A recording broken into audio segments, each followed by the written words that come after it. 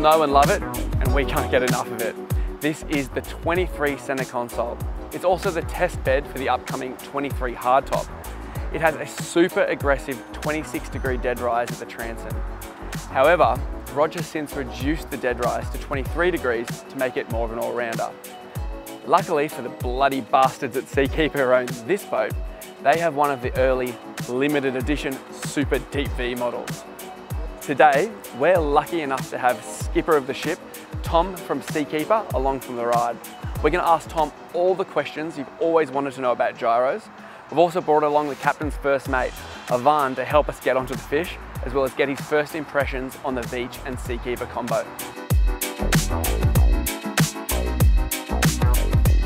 The first time I drove one of these boats, it was a twin rig Yami setup. I couldn't stop smiling for a week. This boat, although it's only a single, is still no different. The 23 cuts open the ocean like a surgeon's blade and leaves you waiting for a thud that never ends up coming. Another big plus is the secondary helm station up top. Having the ability to look into the ocean with an almost bird's eye view gives you a huge advantage when switch baiting billfish or cruising around coral bommies in search of GTs. Now, this particular build, the guys opted to not have that second station, which I was devastated about, but they wanted to do this to keep weight down. Now, the dry weight of the rig is about 3 to 3.2 tonne. Add in the Seakeeper 1 at 165 kilos, 150 litres of fuel, and you're at your 3.5 tonne towing limit. And the guys at Seakeeper run dual cab utes, so that's a big priority to them. Another handy feature about Veitch boats is that they come with Seakeeper compatibility out of the box, so there's no need to get the circular saw out if you plan on installing one. Stability is always going to be the kryptonite of the deep V, especially when you're rocking 26 degrees of it. This is why the Seakeeper crew thought it would be ideal model boat to apply their gyro smarts to. As previously mentioned, there's an SK1 sitting neatly in the belly of this 23 Veitch console. It's also got a neat little perspex hatch so you can watch the magic happen. The SK1 in the Veitch 23 particularly comes into its own when we were at rest catching bait at the heads. Sydney's North Head is a shit show at the best of times, with a confused sea coming from all directions. It's also interesting to feel the gyro work whilst underway. There's definitely a noticeable improvement in the boat's sensitivity while not affecting the ride in the turns. Now, the Seakeeper takes about 20 minutes to fully spool up, so once that was ready and cooking, we headed out, loaded up on some squid, some pike, slimies, yakkers. Ivan is a beast catching bait. We then went and tried a few of the sort of local reefs off Long Reef and DY, and it was insane. Having the Seakeeper turned off and then on was night and day. You'll have to check out the little whiskey test we did later. We caught some snapper, caught some kings, had an awesome day. But enough from me, let's hear from Tom about how these things work.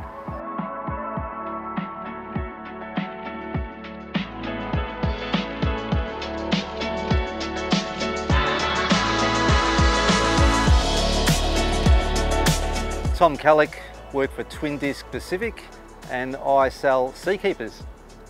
Tell me broadly, what are gyros?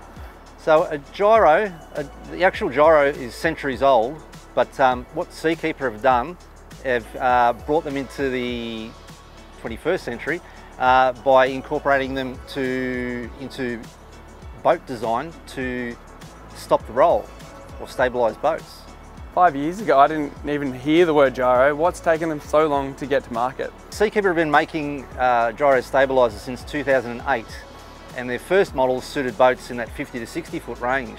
Unlike some technologies out there, they got smaller and smaller. So as they progressed, they decided to increase their market share by going to smaller boats. With the Seakeeper specifically, can you explain how it works? The Seakeeper being a gyro, it generates gyroscopic torque. Now we transfer that torque into the hull to counteract side-to-side action or wave action to stabilise the boat. What manufacturers are running with Seakeepers these days? Almost 400 boat builders worldwide use Seakeepers. At the current time, our customer base tends to be premium trailer boats. So hardcore offshore fishermen that spend a lot of hours offshore, that maybe take the boat out for multiple days on their trip. They cannot predict the weather. So when they're out there, if it's crap, they're still going, no matter what.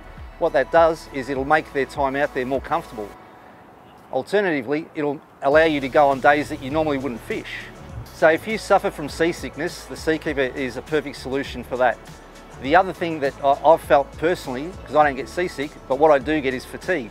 So if you're out there, say, game fishing all day, as a lot of guys will attest to this, you're out there all day, your body's working, fighting the wave action. You get off the boat with a Seakeeper, you're still fresh. Can you tell me about like sort of water cooled versus air cooled and sort of what the advantages are with the Seakeeper or other brands? So the Seakeeper is water cooled. Just like your engine's water cooled, and on the larger vessels, your air conditioner's water cooled, your generator's water cooled, or the gyro's water cooled as well. The advantages that gives us is a boat like this is a perfect example where we can put the Seakeeper in a tight enclosed area and not have to worry about ventilation or additional fans. We can lock them up in a box if need be, and they won't generate any additional heat. Bit of a random question, but can they actually go in a cat? Yeah, absolutely. So we haven't fitted one in a cat locally. However, some premium cat builders in the States, such as WorldCat, Freeman Boatworks, Costa Custom Boats, all catamarans have all fitted Seakeepers successfully. Can you run me through some specs on this one? So sort of weight, dimensions. Yeah. So the Seakeeper 1 fits in an envelope of roughly 600mm by 600mm by about 400mm high, so very low profiles. Great for fitting below the floor or under a seat. They only weigh about 165 kilo. Now the Seakeeper 1, in this instance, the 1 stands for 1,000 Newton meters per second of torque. So there's a lot of talk about torque. Now, the way Seakeeper measures torque is torque over time, so Newton meters per second. So the more torque you can produce over time, the better you can stabilise throughout the whole wave action. All right, let's talk turkey. What's it going to set us back to get a SK1? Everything inclusive, about 28,000 plus installation. We've got the Seakeeper installed, the love and life on the water. What is it going to cost us though in ongoing service? What are the requirements? With the smaller Seakeepers that are DC powered, there's minimal maintenance required. Yearly inspections, visual inspections, as well as bleeding the cooling system or flushing the cooling system, and bleeding the hydraulic ram. Do you have to take that to a specialised Seakeeper dealer, or? Yeah, so you need to either take it to Twin Disc or one of the Seakeeper dealers that we've got all over Australia. Tell us about today. What did we get up to? Yeah, today was great. So we went out with Ivan, a great fisherman there. He put us onto the fish and it was the first fish this boat's ever caught. So it's a brand new boat. We've only just recently launched it. It's done a couple of boat shows, but no actual recreational use or fishing use. And today was a good opportunity to get out there in some real world conditions, test the Seakeeper in real world conditions and catch some fish. Okay, so we're out here today on the Veitch 23, testing out the Seakeeper 1. And we've run it through its paces today, but the Captain boys have assured me they've got some state-of-the-art technology to really determine and test the stability of a Seakeeper 1 in action.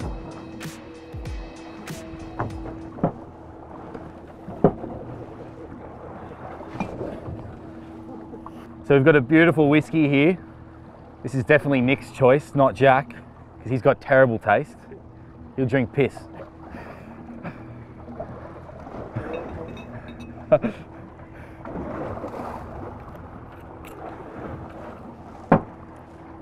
Look at this. This is just ridiculous. There's no way I can drink in these conditions. Come on, Jack, turn on the Seakeeper.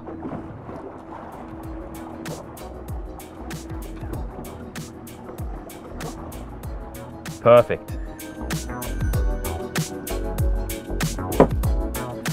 Tell us a little bit about the Veitch 23. What did you think of the boat? Amazing boat, super soft riding, and the Seakeeper complements this type of boat. Awesome. So, you know, a deep V hull, narrow, such as a lot of the deep V fiberglass boats that we have in Australia. They meet the towing requirements, being under 2.5 metres wide, but in turn, I guess that makes them susceptible to rolling. So you've got the high performance hull, but with the Seakeeper, you get the stability as well. On the Seakeeper app on the MFD, we saw roll angles of about up to 13 degrees.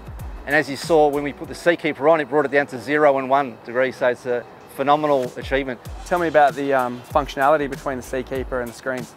So the Seakeeper networks to most of the common MFDs. In this instance, we've used Simrad. They integrate with Simrad great. They also integrate with Garmin, Ray Marine and Furuno. So, what would I change? To be honest, not much. My main gripe would be the visibility through the console. The small windscreen and thick black frame make it feel like you're peering through a World War II pillbox. Not ideal when you're navigating around the reef at over 40 knots. Also, the live wells are a little small for a boat of this fishing caliber. We'd also love a few tow holes in the cockpit. Roger, you taking notes? For me, having the Seakeeper in a boat like this is a no-brainer. If you can stomach the almost 30K price tag, you'll be rewarded with comfortable offshore fishing and no more days cut short by mates getting seasick.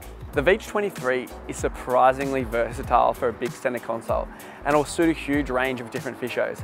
I could see myself cruising Sydney Harbour with mates and a donut in tow one day, then out chasing blue marlin wide the next.